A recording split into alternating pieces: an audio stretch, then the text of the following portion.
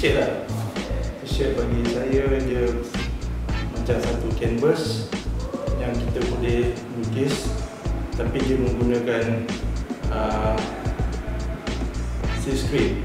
Related dengan design, okay, something apa macam ada seni atau seni lagi lah. T-shirt is a breed of fashion and other forms of art such as graphic design, which in turn represent trends and identity. In a sense, T-shirt is a form of timeless medium for designs and basic human needs. Why? Because it is designed for visual exposure. Plus, at the same time, it provides comfort and confidence to the wearer.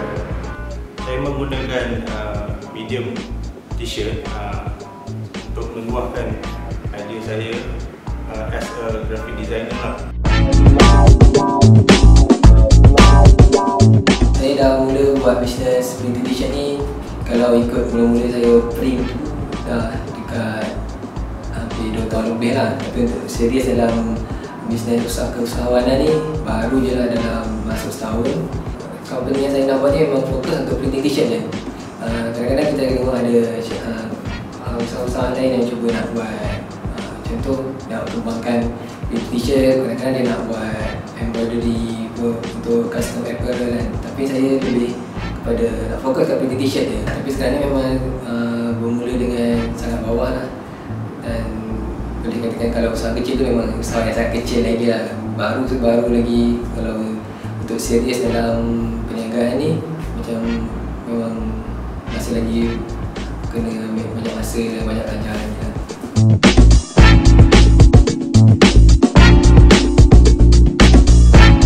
Mula-mula sekali memang cita-cita besar nak buat brand sendiri, nak buat design sendiri. Saya nak buat design, create design sendiri, baru saya nak keluarkan kat pasaran lah. Besar je dia punya cita-cita kan. Saya memang nak meneruskan saya punya bidang ni dalam bidang perniagaan. Tapi masih lagi tak nak maksud saya masih lagi tak nak tinggalkan apa-apa yang saya dah belajar, contoh design. Sebab saya memang minat benda-benda art design art ni daripada dulu lagi dari sejak sekolah lagi.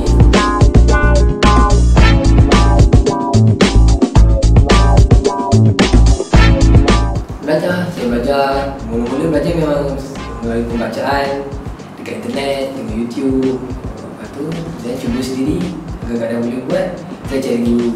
Okay, saya cari guru dan belajar cara yang betul, teknik yang betul. Lepas tu saya cuba buat design sendiri, buat, try test market.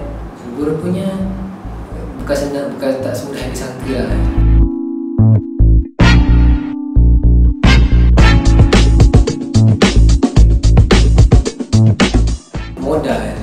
Modal sangat terhad untuk saya buat masa mula-mula tu. Saya boleh fikir-fikir balik dah bincang dengan orang-orang yang dah lama berniaga ni kan, dengan cikgu saya kan. Dia kata kumpul modal dulu lah, kumpul modal dulu dengan cara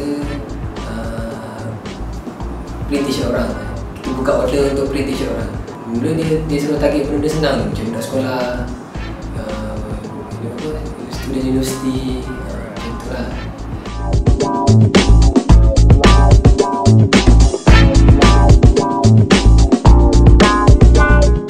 Saya rasa saya patut teruskan dulu saya punya bisnes yang style ambil order. Yang saya punya hasrat nak buat brand tu saya simpan dulu biar saya punya kewangan dah cukup, dah networking dah besar, orang dah kenal, saya rasa saya akan buat juga nanti.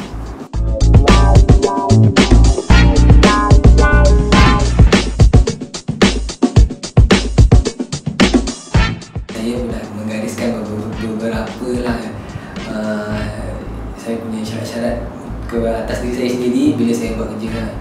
Deadline memang saya dah kena ajar dulu, belajar lagi, kita nak buat design pun ada deadline. Ada sedikit untung lah yang kita ni buat naik ni, macam walaupun sikit order tu, kadang-kadang dia orang nak buat 20. Company-company lain ni dia tak nak ambil, walaupun dia orang akan boleh ambil dengan harga yang murah, tapi dia tak nak ambil sebab banyak job lain yang nak kena handle. So job-job macam tu lah yang datang kat kami. Kita tetap boleh buat selagi ada ruang dan masa yang kita rasa kita boleh buat, kita buat.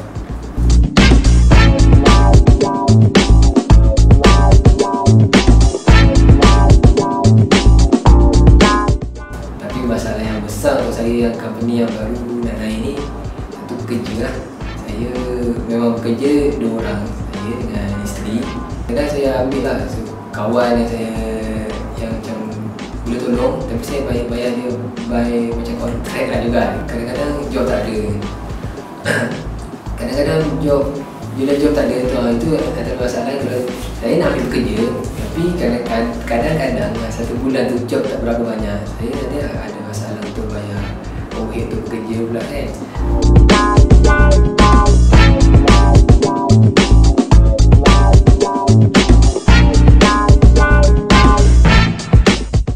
Antara medium yang paling efektif, agak efektif sekarang Facebook kan.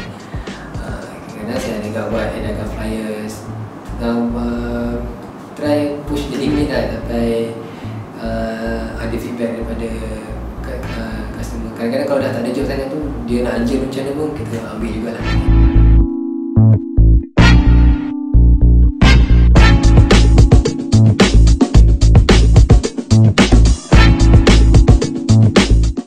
Visi kami nak buat t-shirt printing, buat antara t-shirt printing yang terbaik lah.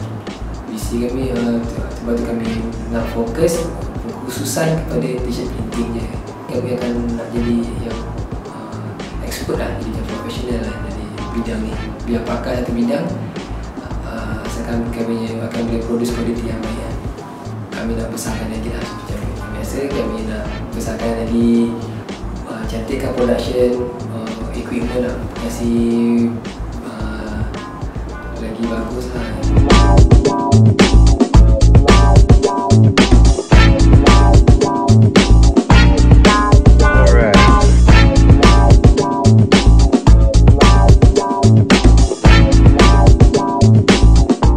Visi yang paling besar sekali, macam saya cakap tadi, saya nak kembali kepada cita saya asal tu, nak ada brand sendiri lah.